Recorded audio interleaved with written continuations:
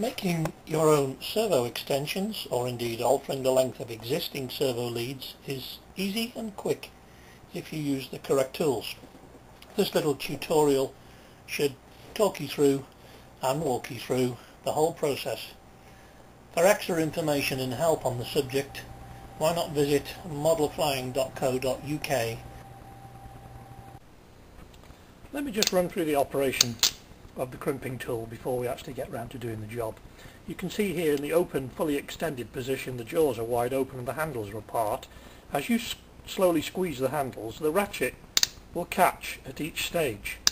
When we get to the end, as you can see the jaws closing up more and more, they're still locked together until you get to the stage where at the very end you'll hear a louder click. There. At that point the handles will release.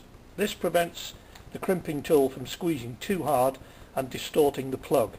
It just ensures that you always end up with exactly the right amount of tension applied to the wings on the connector, so that there's no chance of damage or distortion.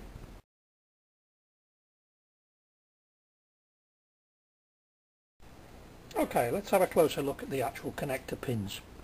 There's two sets of wings, clamping wings, one on the extreme end which goes around the insulation of the wire. The inner set here are the ones that actually make the connection onto the copper core of the wire.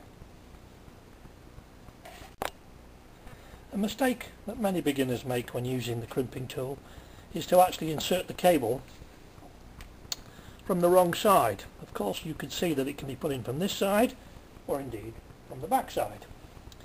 Another mistake that can be made is the actual tool could be held upside down, and of course this also interferes with the correct crimping operation. To make life easier for myself, I've actually put a label on my clamps, and you can see it indicating to me the wires must go in from this side. Wings down is referring again back to the connector, and another mistake that sometimes people make is to put the connector in the wrong way round inside this part of the jaw. It must go in with these little wings that we talked about earlier pointing down into the bottom of the crimping tool. Taking a look at the actual crimping tool, you can see that in the jaws, at the end section of jaws, there is a small step, and the outer step here is the one that clamps the outer wings, and the inner step, being slightly higher, will just crimp down nicely the inner wings onto the core of the connecting cable.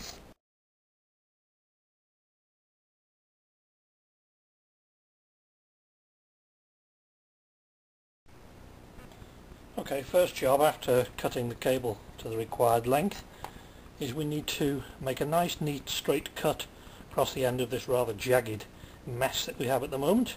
I'm using side cutters. You could perhaps use the cutting blades on your insulation strippers. So nice and level and straight right across the end of all three wires. Now we need to remove about 1/8 of an inch of the insulation, so we can feed the whole cable into the automatic wire strippers, measuring off about 1/8 of an inch, and strip. There we have three nice wires all bared off, ready for the plug.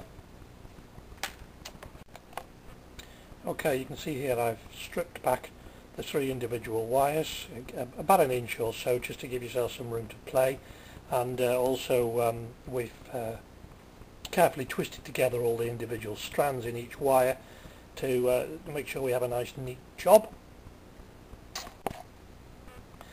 Now before we actually try to do the first crimping operation, we need to temporarily get the connector pin gently clamped onto the wire that we're working on. It doesn't matter which wire we're doing, which order, they all have to be done. So insert it carefully so that the copper section of the wire is in those inner wings that we talked about before.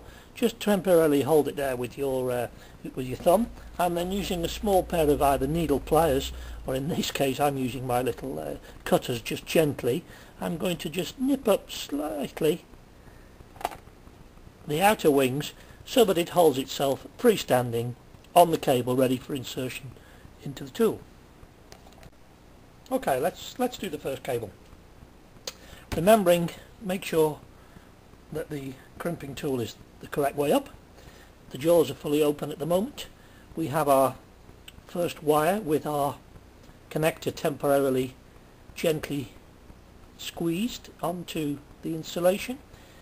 Turning the wings downwards, we insert it into the jaw at the end. We make sure that the end of the connector is flush with the side face of the jaws of the crimping tool, and slowly start to squeeze. Wait for the louder click. There it is, and release.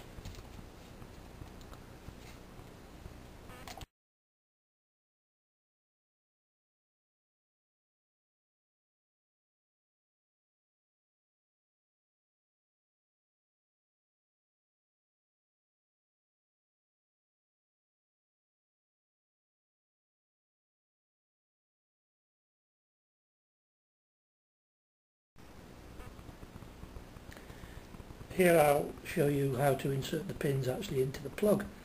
There are three little tongues, little plastic tongues on the plug, as you can see, and these lock the pin in place once it's pushed in sufficiently.